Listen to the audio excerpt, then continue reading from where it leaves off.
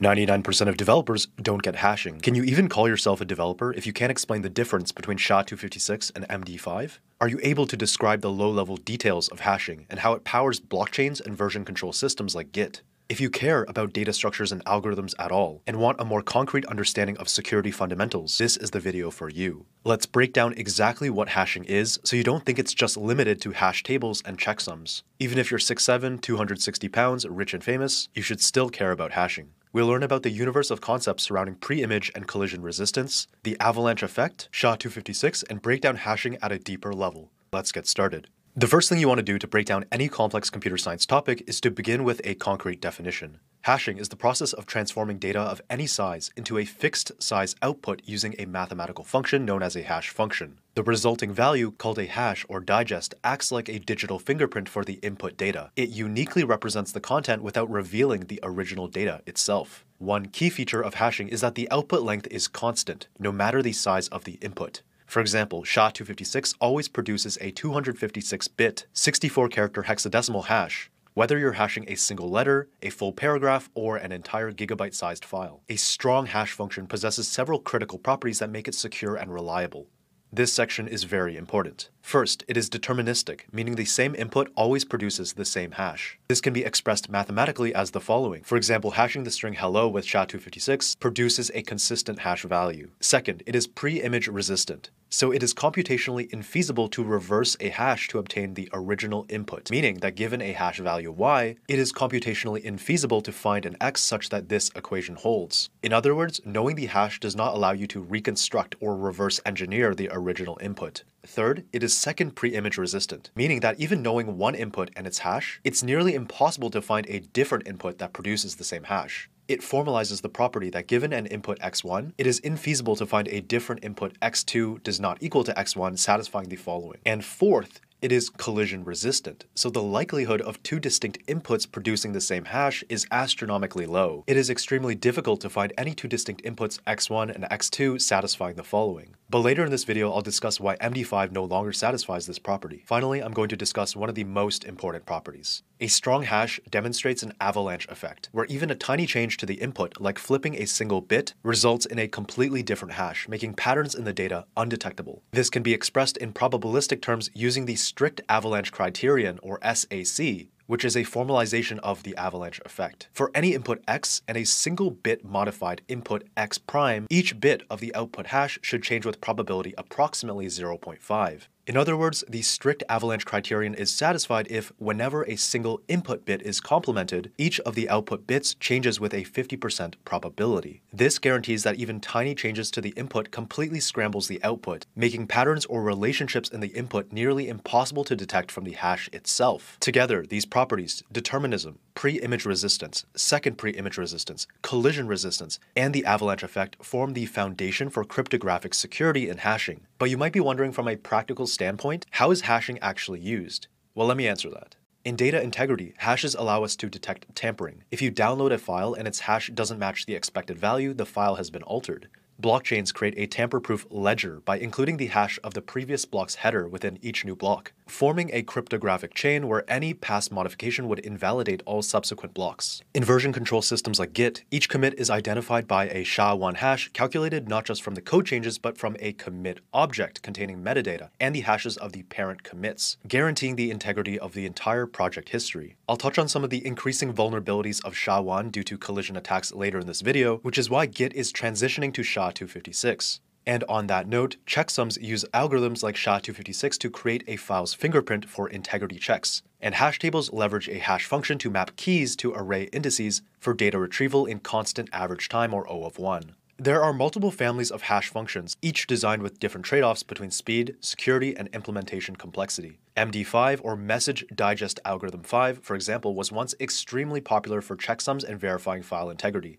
MD5 is a one-way cryptographic hash function that creates a 128-bit hash value, often displayed as a 32-character hexadecimal number. But it is now considered broken because researchers have demonstrated practical collision attacks, meaning they can generate two different inputs that produce the same hash, undermining its reliability for security. SHA-1, designed as MD5's successor, provided stronger resistance for a time, but also has been deprecated after large-scale collision demonstrations. For example, the 2017 Shattered attack by Google researchers. The attack specifically created two PDF files that were different but had the same SHA-1 hash. But how about hashing functions that actually work? SHA-2, which includes variants like SHA-224, SHA-256, SHA-384, and SHA-512, remains the workhorse of modern cryptography today, securing web traffic through TLS or SSL, underpinning digital signatures, and even powering the consensus mechanisms in cryptocurrencies like Bitcoin, where SHA-256 is used for mining. SHA-3, built on the 𝗙𝗥𝗘𝗘 algorithm, was chosen through an open National Institutes of Standards and Technology competition, which is used to solicit, evaluate, and standardize new cryptographic algorithms or standards, just like the Advanced Encryption Standard or AES. SHA-3 was chosen as the next generation standard for post-quantum cryptography. It's structurally different from SHA-2, using a sponge construction instead of the Merkle-Damgard design, making it more resistant to certain theoretical attack vectors. And before we dive into how hashes actually work under the hood, this is the perfect place to thank the sponsor of today's video,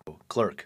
Because here's the thing, hashing and salting, these are fascinating to understand, but they're also incredibly easy to get wrong in production. And when it comes to security, getting things wrong isn't just a bug, it's a potential data breach. And that's where 𝗙𝗥𝗘𝗘 comes in. 𝗙𝗥𝗘𝗘 is basically authentication as a service built for modern apps. Instead of cobbling together your own login flows, password salting and hashing, JWT handling, and session logic, you just integrate 𝗙𝗥𝗘's SDK and get a full auth stack that works out of the box. They cover everything: sign up and sign in flows, secure password storage with modern algorithms, salting and key stretching, token refresh cycles, multi-factor authentication, and even social login providers like Google, GitHub, and Apple. Under the hood, 𝗙𝗥𝗘𝗘 handles the messy cryptographic details and lifecycle management, so you don't have to worry about which hash algorithm to use, how to rotate tokens, or whether your implementation is exposing you to brute force or replay attacks. And the best part is they don't just stop at authentication. 𝗙𝗥𝗘𝗘 also gives you user management features.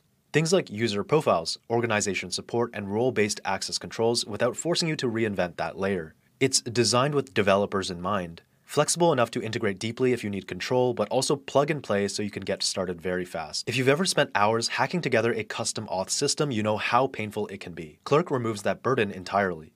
So if you'd rather spend your time building features than worrying about whether your hashing or auth logic is airtight, definitely check out 𝗙𝗥𝗘𝗘. They've already solved these problems for you. Link is in the pinned comment down below. Now back to the video. When it comes to password hashing, however, general purpose algorithms like SHA-256 are actually too efficient. Modern CPUs, GPUs, and even ASICs can compute billions of SHA-256 hashes per second, which makes brute forcing or dictionary attacks far too practical. To counter this, specialized password hashing algorithms are used. bcrypt, one of the earliest, is based on the Blowfish cipher and incorporates a random salt in the hashing process. The key part is that it includes configurable work factors to slow down hashing. This work factor enables adjusting the complexity of a security measure to increase or decrease the effort an adversary needs to overcome it. Scrypt improves on this by being both CPU and memory intensive, forcing attackers to require far more hardware resources to scale their cracking attempts. So realistically, attackers have to build custom chips like ASICs with large RAM resources to crack Scrypt. But for bcrypt, it's more vulnerable to specialized hardware like GPUs that are designed for high speed but low memory operations. The most modern standard, Argon-2, which was the winner of the password hashing competition, is tunable across 3 different dimensions: time cost, memory cost, and degree of parallelism,